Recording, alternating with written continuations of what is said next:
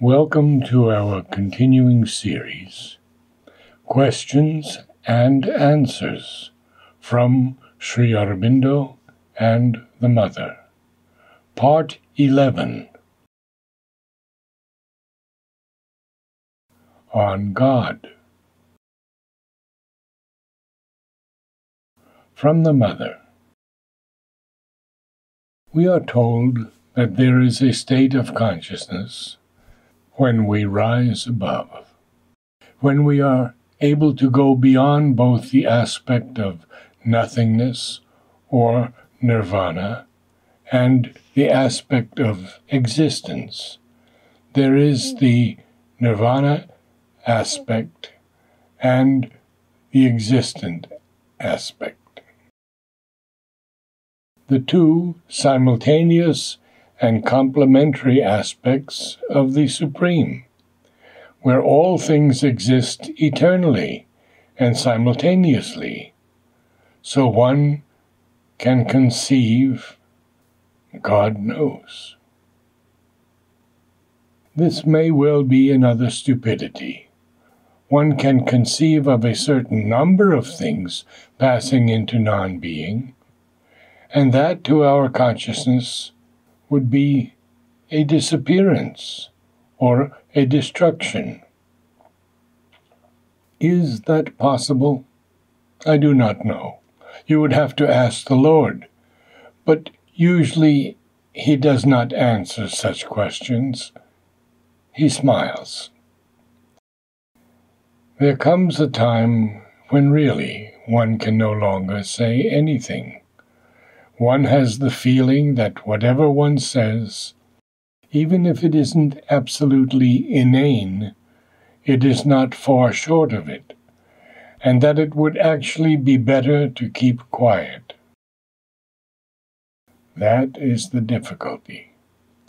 In some of these aphorisms, you feel that he has suddenly caught hold of something above and beyond everything that can be thought. So what can one say? Naturally, when one comes down here again, one can say many things. As a joke, one can always joke, but one hesitates to do so, because people take your jokes so seriously. One could very well say, without being completely wrong, that one sometimes learns much more by listening to a madman or a fool than by listening to a reasonable man. I am quite sure of it. There is nothing that withers you more than reasonable people. 27th June, 1961. Another aphorism from Sri Aurobindo, actually a few. God is great, says the Mohammedan. Yes, he is so great that he can afford to be weak whenever that too is necessary.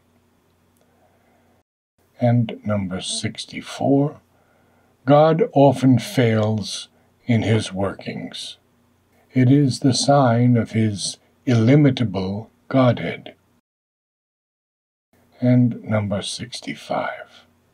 Because God is invincibly great, he can afford to be weak.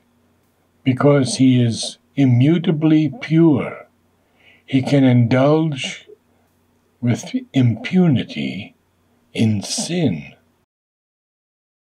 He knows eternally all delight.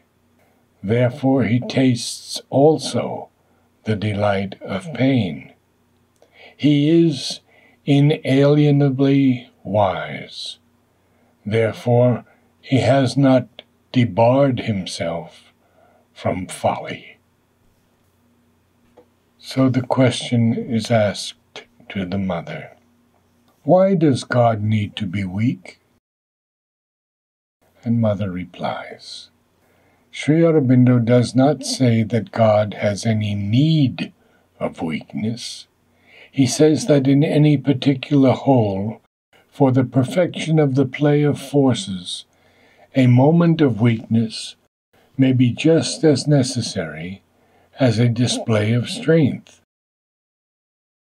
And he adds, somewhat ironically, that since God is almighty force, he can at the same time afford to be weak, if necessary.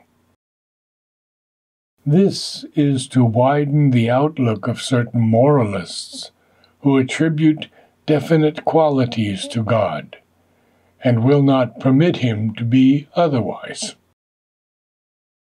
Strength, as we see it, and weakness, as we see it, are both an equally distorted expression of the divine truth, which is secretly present behind all physical manifestations. 30 June 1961. The next question to Mother. Does God ever really fail? Is God ever really weak? Or is it simply a game? Mother, it is not like that.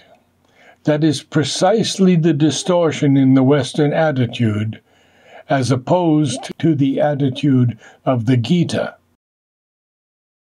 It is extremely difficult for the Western mind to understand in a living and concrete manner that everything is the divine. People are so deeply imbued with the Christian idea of God, the Creator. The creation on one side and God on the other. When you think about it, you reject it. But it has penetrated into the sensations and feelings. So, spontaneously, instinctively, almost subconsciously, you attribute to God everything you consider to be best and most beautiful, and, above all, everything you want to attain, to realize. Naturally, each one changes the content of his God according to his own consciousness, but it is always what he considers to be best.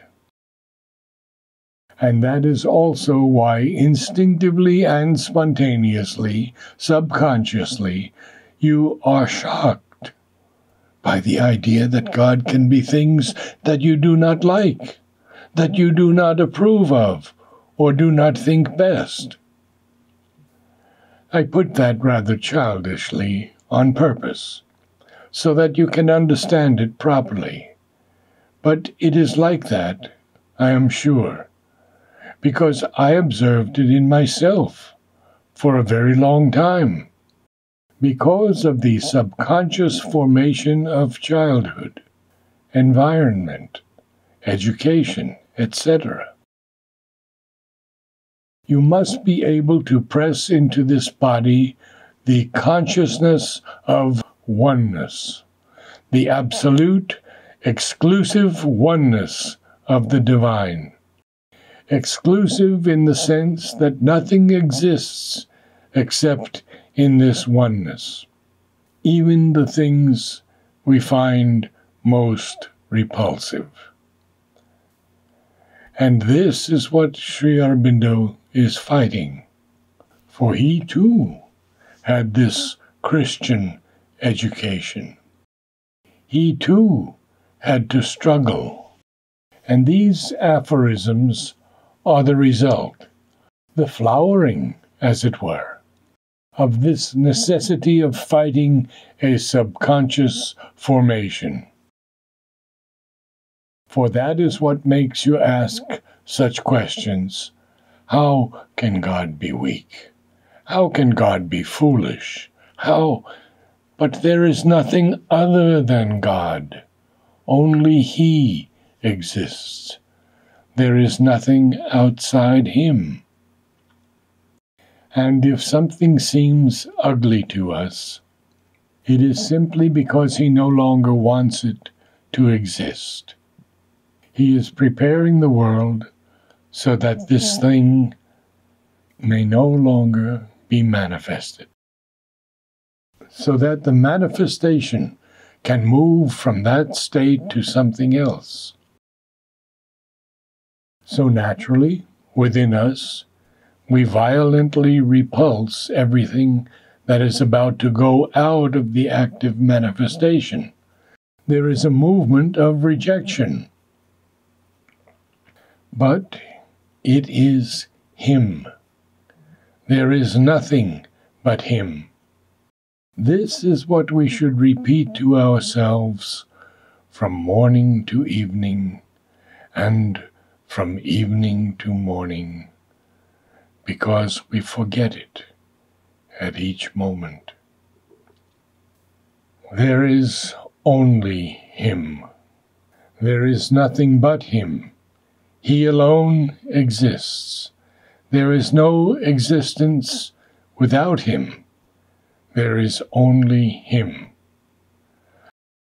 So to ask a question like this is still to react like those who make a distinction between what is and what is not divine, or rather, between what is and what is not God. How can He be weak? It is a question I cannot ask.